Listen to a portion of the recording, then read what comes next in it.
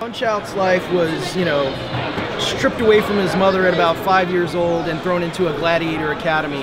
And it wasn't the typical gladiator academy. I mean, these guys were recruiting mutant children, like monster children. I mean, he grew up in probably the worst environment possible, like trained to kill for sport.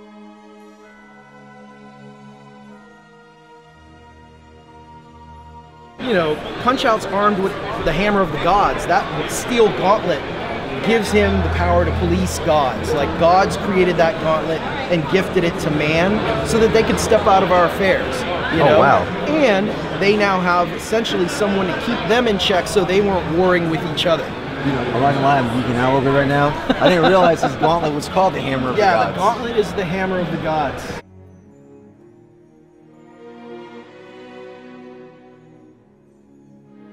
Punch-Out, I mean, the character only has one comic to his name and one mini comic. So obviously we haven't been able to get into all the feats that he can do. But essentially the hammer of the gods rises to the occasion, right? It was forged by Hephaestus.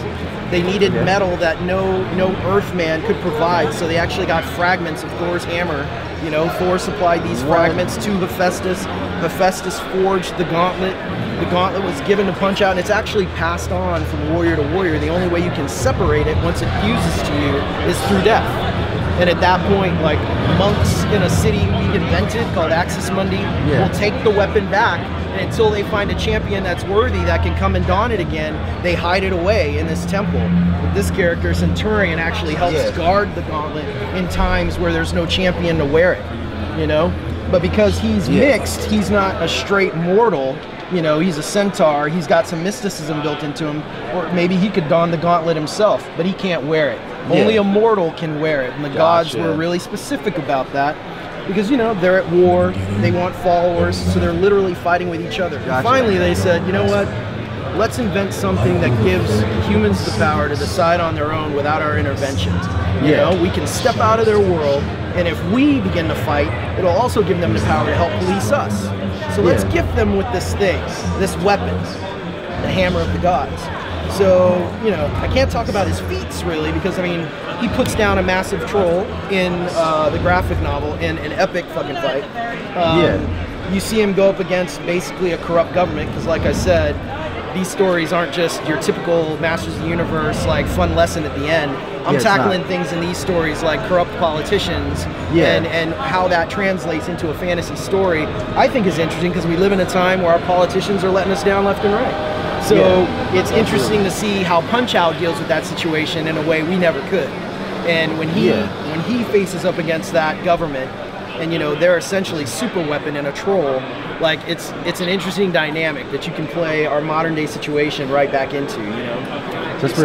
So essentially it's like you said before, it's like more adult themed.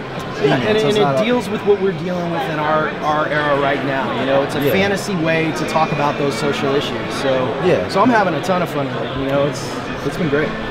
Yeah, I like the concept about the hammer of gods only being with mortals, because let's say someone was a mortal had it. It's like that whole proverb. The balance of power would be all out of whack. So they said, let's give the human something that puts them on our level, and he'll have the dual job of sort of like keeping things in check on the planet, but also keeping us in check if we get out of line and start our wars amongst each other again. So it's an interesting concept because it allows you to do stories where sometimes he does have to go up against an Ares, who's like the god of war, and like, what do you mean we're not going to fight other gods anymore?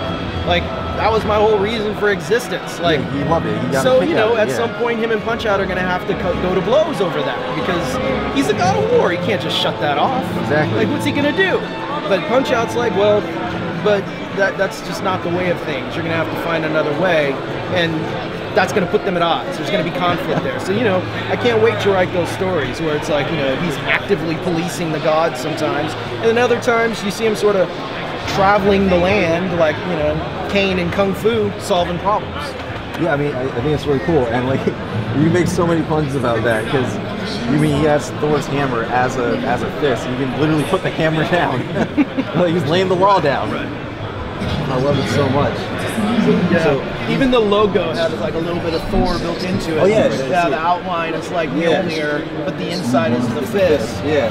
So yeah, we just thought, I'm a big time Thor fan. Yeah. So it was fun to go, how can I build a little Thor mythology in this? And it's like, well, Thor's contribution to the super weapon was like, hey, I got these little fragments that fell off the hammer. Like, let's mix that in the metal. And you know, only Hephaestus is skilled enough as a forger to even manipulate that kind of mystical metal and build something else, you know? So anyway, it's been a real experience as a collector my whole life and a fan of comics and fantasy to now be in it and doing it is amazing.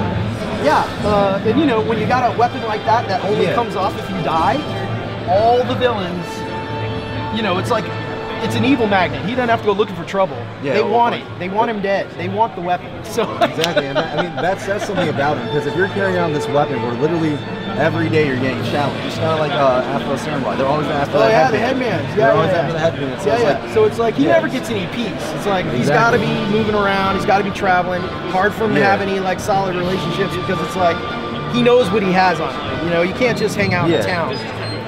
A day later, some evil force is going to roll in because they want it. It's like he's got to be on the move. He's got to be. It's not a great life. It's sort of a blessing and a curse. Exactly. But that gives you a character that's neat to write about. Like, people are like, well, what's his weakness? Like, a great hero has to have a weakness. I'm like, his weakness is the strength. Like, nobody would really want to have that gauntlet. You know, it seems cool at first, and the way the comics are written, even he's kind of pumped about it at first. He's like, oh. But, you know, the reality of it hits him pretty soon. Like, you know, I want to try to use this for good. My whole life, all I did was kill people for sport. You know, like, this is an opportunity to redeem that and use my skills to do some good. And so at first, he's like, you know, like I'm a hero now. Like, this is something. But once the reality sets in that, like, this thing isn't leaving me until I'm dead, and everybody wants it, like, I got to deal with that every day. And that's the character's weakness. It's not about some, like, tragic flaw necessarily. It's the fact that, like, he accepted this thing without really thinking it through, and now he's stuck with it, you know? Like, I might as well try to do some good for as long as I'm alive. Because one day this will be gone and someone else will have it. Like, that's how it's going to play out. There have been 10 Punch-Outs before me. I'm one in a line of guys. Like, that's the brutal reality is there were 10 before me. Like, I'm not going to have this forever, you know? Yeah. So that's what he's got to deal with. Like...